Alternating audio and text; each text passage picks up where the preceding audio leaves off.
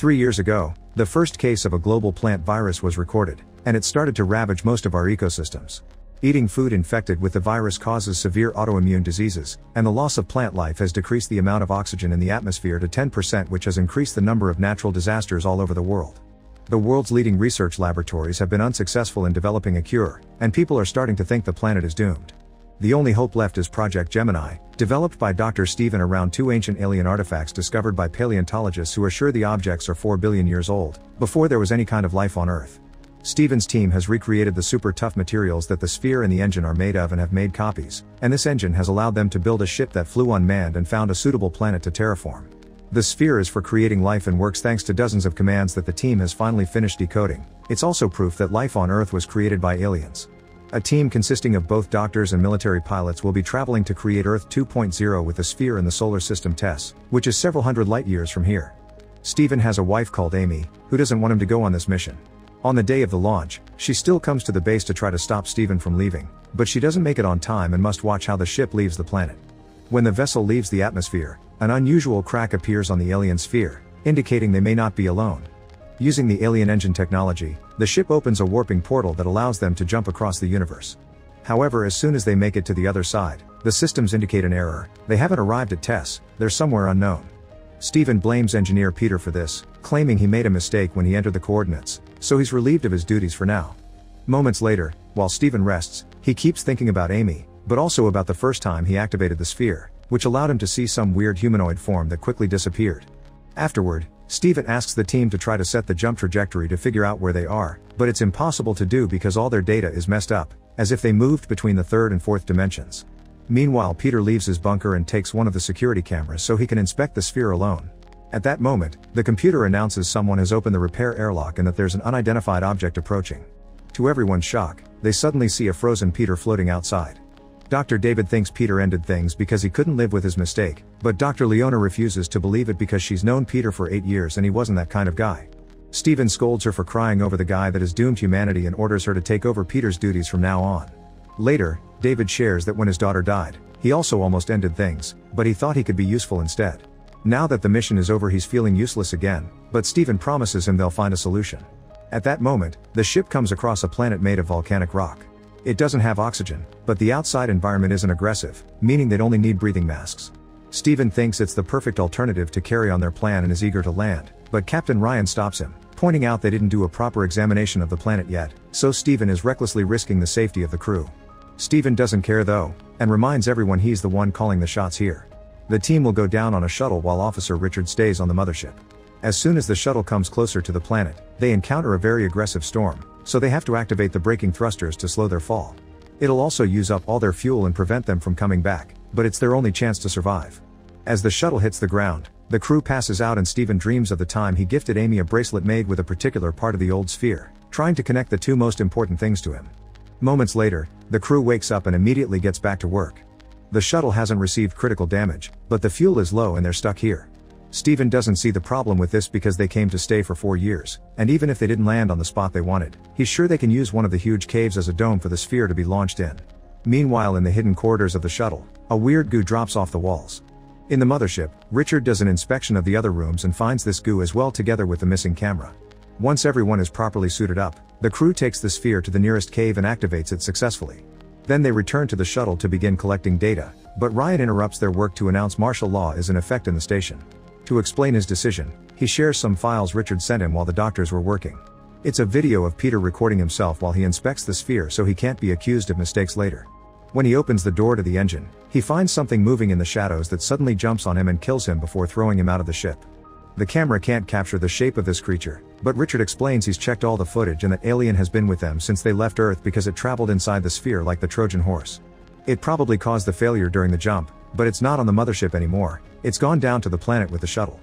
Richard can track it because the alien causes interference in the electromagnetic field, explaining the bad recording. The discussion suddenly interrupted by David, who is noticing something weird on the system. The sphere is running a different program than the one they uploaded. Stephen wants to go back to the sphere, but Ryan stops him, reminding him that he won't allow him to lead anymore and accusing him of keeping secrets. Ryan reveals Richard's also found footage of Stephen seeing that weird shape back on Earth months ago, so he knew there was potential for a threat and yet he told nobody, meaning Peter's death is his fault. Offended by this accusation, Stephen rushes out of the room while thinking about all the work he and David put into this project.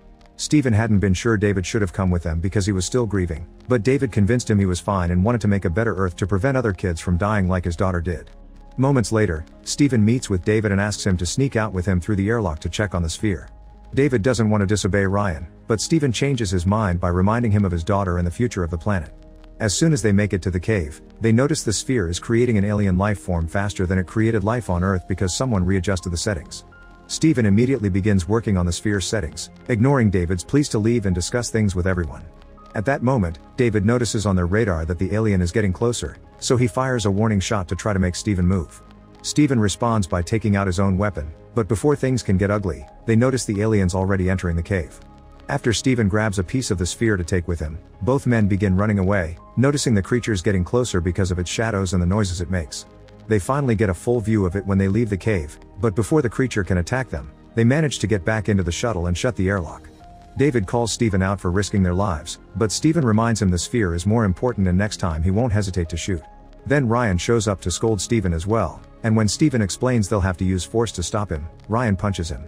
Suddenly, the computer raises an alarm to let the crew know the module's integrity has been compromised.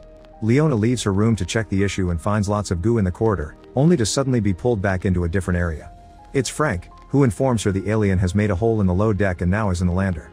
Very carefully, the pair makes their way to hide in the lab, where it's getting very hard to breathe.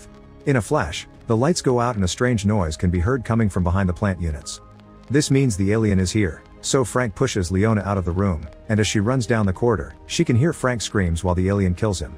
Leona meets with the rest of the team in the control room and tells them what happened, prompting Ryan to scream at Stephen for bringing the alien back with him. The creature entered by making a hole in the hull. It also has damaged the generator and the cameras aren't working, so they've lost contact with Richard and they don't have visuals on the rest of the ship. Their only solution is to go to the backup generator and reconnect everything, which is extremely difficult to pull off if they can't track the creature, prompting Stephen to volunteer to go since it's his fault. With his weapon out, Stephen carefully makes his way to the generator and manages to bring back the communication system. The team can track the alien now and warns Stephen that it's near him, but as soon as Stephen tries to leave, he begins hearing those noises. Luckily Ryan thinks fast and drags him back into the control room by using a metal rope. Then, the team makes a plan together to smoke the alien out of the ship. While Stephen waits outside to play bait, Leona opens the airlocks followed by the lab door, rushing to hide in another room as the alien comes out. The creature quickly begins making its way through the airlocks, but when Richard tries to turn on the engine to burn it out, he can't because the alien is interfering with the signal. Stephen runs for his life and Leona comes to help him, but at that moment, the alien comes out, and Richard regains access to the engine. Stephen and Leona run back inside as the creature is hit by the fire, but this isn't enough to kill it and it tries to reach Stephen, who is being dragged inside by David. The alien's tentacle hurts David's arm right as they close the door, leaving the creature's limb inside. While the beast returns to the cave, Ryan shuts the airlocks and the others get to reseal the hole. Moments later, the team finds Frank's body, and while Leona decides to end things for herself because of her grief, Stephen thinks about Amy again. She had tried to convince him not to leave by explaining she was working on a vaccine, but more importantly, she was pregnant, yet this was still enough to make Stephen stay because saving Earth was more important than his personal life. David goes to the lab to get his wound bandaged and Stephen brings the tentacle to study it. He discovers the creature is a biorobot made from the same material as the sphere, which means the sphere's goal has always been to make these beasts. Stephen informs David that the tentacle has infected him with a bacteria with a very powerful defense mechanism, meaning his blood now holds the key to making a vaccine to save Earth. As soon as Stephen makes a cut on the tentacle, the lights go crazy and he remembers the image he saw back on Earth, meaning the alien is a transponder and this is the way his race colonizes planets. Stephen decides they need to kill the alien and restore the sphere's settings, but Ryan locks him up in the lab and tells him he's under arrest for putting everyone's life at risk. Ryan points out lives are expendable to Stephen, and David agrees, saying Stephen only wants to play hero and he never cared about humanity. This makes Stephen remember her last argument with Amy, who accused him of having a savior complex before throwing her bracelet away. Stephen continues to do his research in the lab and gets a theory that Richard confirms when he checks the travel logs. They didn't jump through space, they jumped through time. They're still on Earth but 4 billion years in the past before life existed, and the clone sphere they brought is the same one the paleontologists find later in the future.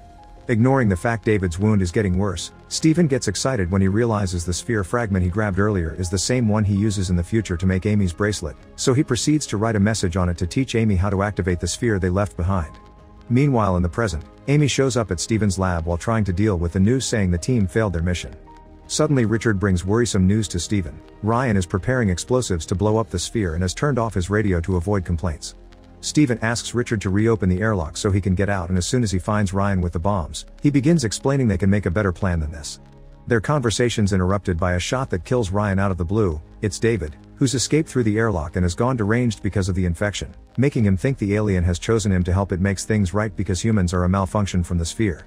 Stephen throws Leona's Rubik Cube at the wall to distract David and lands a shot on him, prompting David to run away wounded. Afterward, Stephen activates the bomb before going outside to shoot a flare to get the alien's attention. Stephen makes it chase him to the control room and locks it up there, but as he runs down the corridor, David opens fire on him and pushes him into hiding. At that moment, the alien breaks down the door and approaches Stephen, who manages to get it off him with a quick shot. The alien chases Stephen as he begins to run away, and when he makes it back to the control room, he bumps into David, who tries to kill him. His actions are stopped by the alien showing up and killing him first, giving Stephen the chance to run out of the shuttle right before the bomb finally explodes and kills the beast. Stephen passes out outside for a few seconds and is woken up by Richard trying to contact anyone alive. Richard wants to come to save him, but the storm is too strong and Stephen tells him to stay back while he returns to the cave to use the sphere. Meanwhile in the present, Amy finds her bracelet again and finally notices the message, so she uses it to activate the sphere as well. At that moment, husband and wife meet again in a fusion of past and present, and Stephen hurries to share the formula for the vaccine before expressing his love right as the connection ends. Stephen dies in the cave because of the lack of oxygen and Amy cries when she understands she's a widow now. Many months later, Amy is raising a very healthy baby thanks to the vaccine that is now helping the Earth to become a better place. Make sure to subscribe and turn on notifications so you can watch more videos like this. Thanks for watching.